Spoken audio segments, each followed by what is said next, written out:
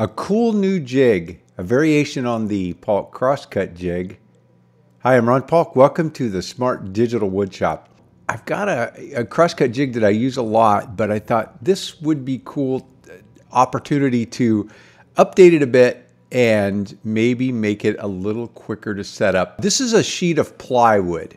So what I wanted to do was demonstrate that even on this smaller Paulk compact bench or Paulk Total Station 2, which is about that size, that I could take care of 4x8 plywood cross-cutting, but also that this jig could work on my Paulk workbench too as well, my wider one. The green things here, that's my sacrificial strips. I put them on all my benches. That's why my oldest workbench, the original Paulk workbench, doesn't have any cuts in it.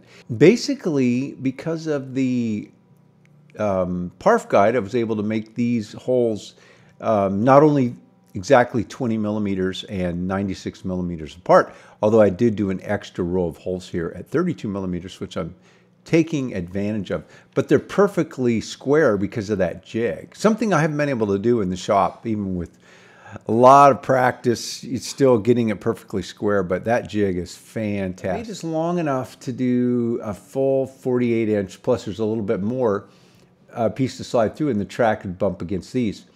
But you can see that with this bench dog out in space, it doesn't square it up. So basically what I've done is I would take this and I would stab it into one of these holes, probably this one, make sure it's perfectly square, and then I created a little bit of a rabbet here to put a clamp in. I went ahead and made it over 2 in case I had to adjust it for some reason, but basically it gets it below the surface. It's just a clamp, these clamping holes. So with the bench dog in place, I clamp it into place, and then I can move this out for wider stock. But you know, I rarely cross-cut 48 inch. I just did this to sort of cover all my bases. What I'm thinking I might do is make this one, and I'll be able to use it on any of my benches, but then I will probably make a shorter one, because most of the time wider crosscuts are going to be 18, maybe 24.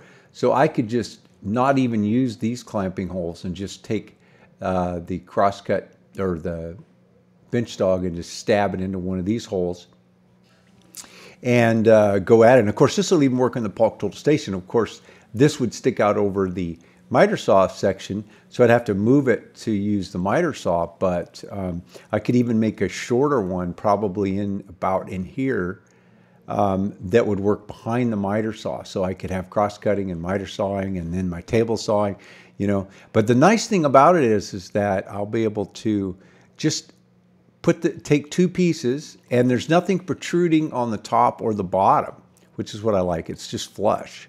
A little bit here, I mean, obviously, because it's a little thicker because of that, but no big long pieces to butt up against this the way I have in my other one. So I think it'll store a little bit better. And again, I can make probably 2 different sizes of this and quickly have a nice square crosscut, and then take it down and just set it on the floor and go back to what I was doing. So anyway, I'm pretty excited about it. It may be a bomb.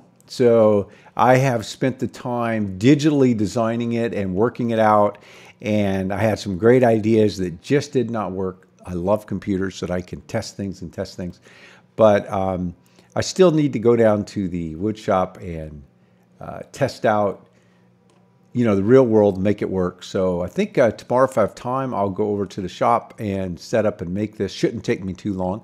I'll try to videotape it so I can show you not only making it, but using it for the first time.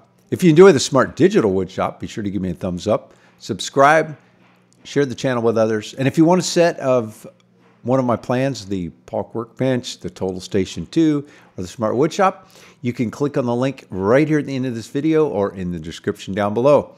Hey, thanks for taking the time to watch. Have a great day.